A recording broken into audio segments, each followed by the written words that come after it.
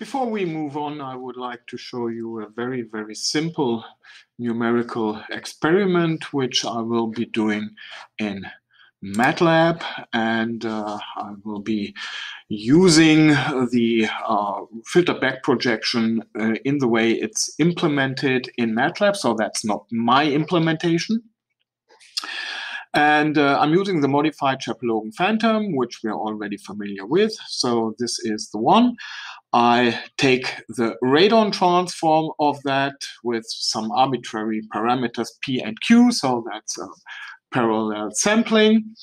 And I do the reconstruction using the reconstruction formula which we just derived.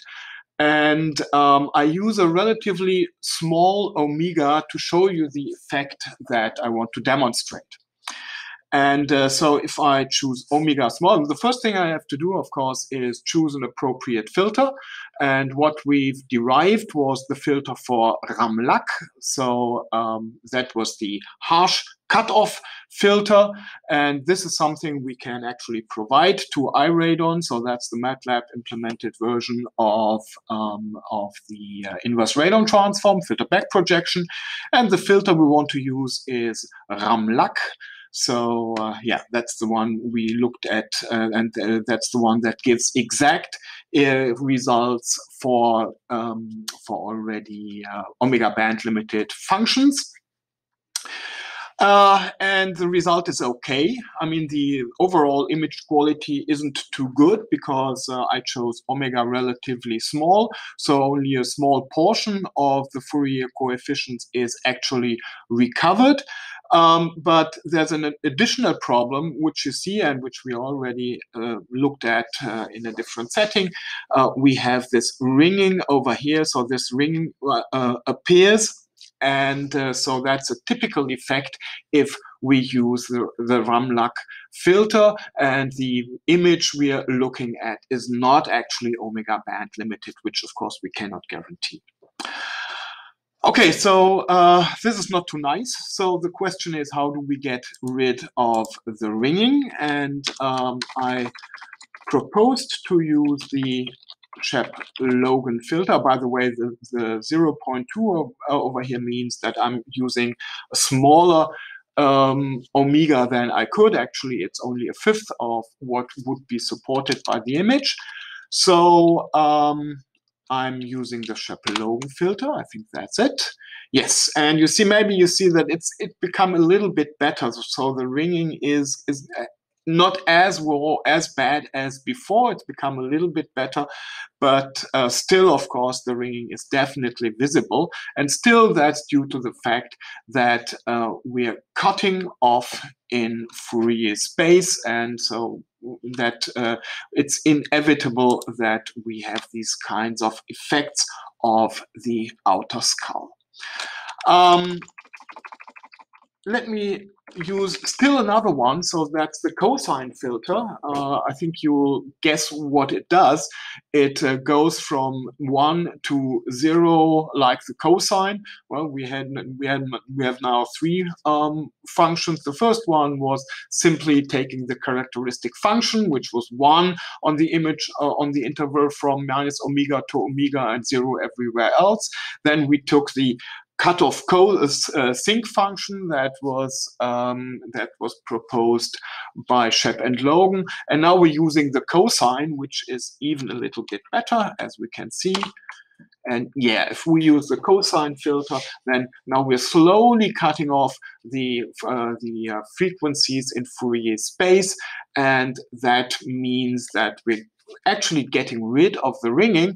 But of course, the disadvantage is now that the image is definitely not as crisp, doesn't have as much detail as we had before. And the reason is that with the Ramlak filter, we could recover all Fourier coefficients exactly up to some point. Then they were gone. That led to some ringing.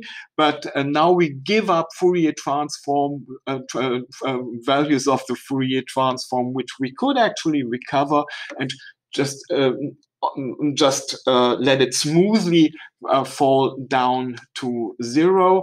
So not all of them are exact. Now we get a very smooth image, so that's nice, but also we are losing some detail. And when doing the implementation, one has to decide, do we want a crisp image? And we have the risk of ringing, so we may have additional artifacts in the image, or do we want to have a smooth image and thereby maybe losing some of the details? And usually what is done these days is this decision is left to the doctor who's looking at the images, and he has a knob where he can actually which you can turn on or off. So you can choose a reconstruction kernel, and that means you can choose between artifacts but with details, and a very smooth image with a little bit less details. And you can even do that interactively. And well, the doctors are definitely trained to do that, so they really use that. Okay, so you see that everything we looked at up to now makes absolutely sense. Maybe you thought, well, using Matlab, we are more or less finished. There's no reason to use an inexact filter. Well, there is, and it's really used in practice. Before we move on, I would like to show you something, and I'm reusing one of the slides that I already had. And you remember we had this band-limited versions of the Shep-Logan Phantom. So we started out from the Shep-Logan Phantom, and then we band-limited the image, and we got something like this over here. And that, of course, that looks very much like what I just showed you in the reconstruction. Now I do something with this image. This is now, of course, a band-limited image because I have cut off all the Fourier coefficients beyond a certain point. So if I take the radon transform of that and then look at the Fourier transform of the radon transform, the two-dimensional Fourier transform of the radon transform, the following thing happens. First of all, this is the band-limited version I'm looking at. And now I'm taking the radon transform, so that gives us the two-dimensional image that we're already familiar with. And now I take the two-dimensional centered Fourier transform of that radon transform. Okay, I could do that. And we find that it looks like this. And what we can take from this is obviously the Fourier transform of the radon transform of band-limited function is not spread all over the plane, but it seems that this the Fourier transform of the radon transform lies in a geometric thing like a wedge, right? It looks like this.